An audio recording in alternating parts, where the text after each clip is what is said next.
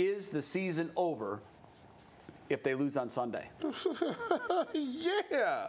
Like, come on. Like, look, at 1-4, you're talking about, okay, well, now, if you're 1-4, you got way more wrong than the quarterback.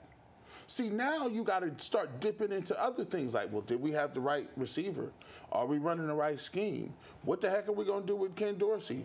Do we need a lineman with our first pick or a receiver? Yeah. Well, are you going to buy a receiver or get a receiver when you don't not know about the quarterback? That is the worst case scenario when you're talking about all of these things in October. It's just not a good look. And they have to be some – I'm going to find out. We're going to find out.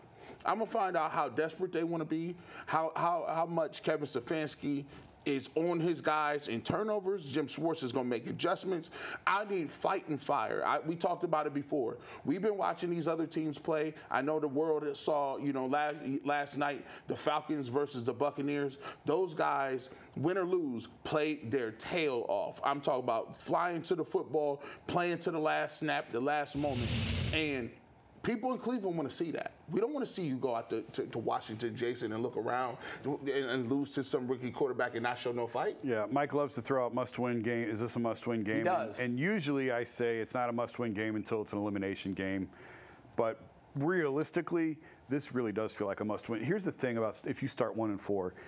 If you're 1-4, you got to have a stretch somewhere in the schedule where you're going to win like 5 straight. Yeah. This is the easy part of the schedule.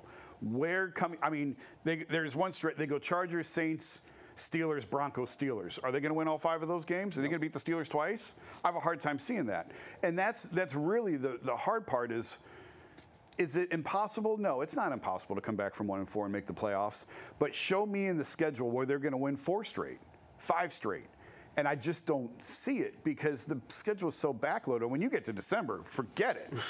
So where is this stretch where they're going to make up this ground? And that's why we talked about it on YouTube.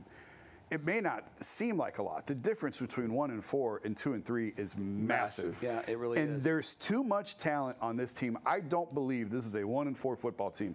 There's too much talent, too many veterans. The coaching staff is too good of a coaching staff. I still believe in that.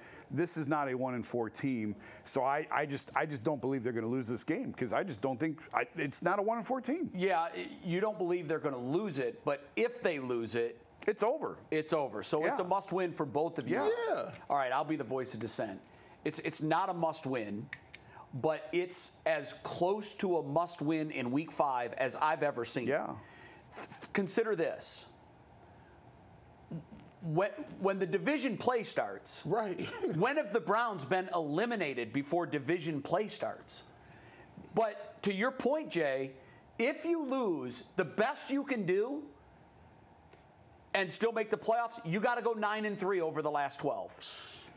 Now, I don't think the schedule sets up very well for that, but I also think that this team, when they get Chubb back and Njoku and start hitting on all their cylinders, they could go 9-3 over their last 12. You also probably have to go 5-1 in the division. That's what you do have to go 5-1 in division. That was going to be my next point. Yeah. My next point is you're only losing 1 of your 3 divisional games on the road. That's wild. And so it's not impossible. You do know you got the Chiefs at the end of the year. I understand all that. But hopefully by then the Chiefs have all the things that they want to have accomplished and Patrick Mahomes is in street clothes.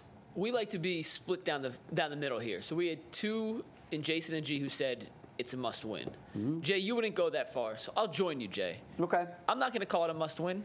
I'm going to call it a can't-lose. That's how I'm going to look at this. Just so right down the middle. So your glass is half full, but it's also half empty. Exactly.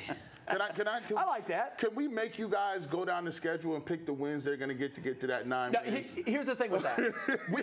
Here's why playing the schedule game is silly. Who would have ever thought If we would have played the schedule game, we had Washington as the easiest of the 5 opponents. Facts. They're the most difficult. Yeah. Facts. We did not have this team 1-3 coming into Washington. You never know how injuries are going to look, but as we sit here today, I have a hard time finding a stretch where they're going to win 5 straight. And I think if you lose this game, you got to win 5 straight. You got to find somewhere. I will say this: if they lose this, everything from there on out, the next 12 are must wins. I don't know if they've won 5 straight under Kevin Stefanski. Probably not. I don't think they have.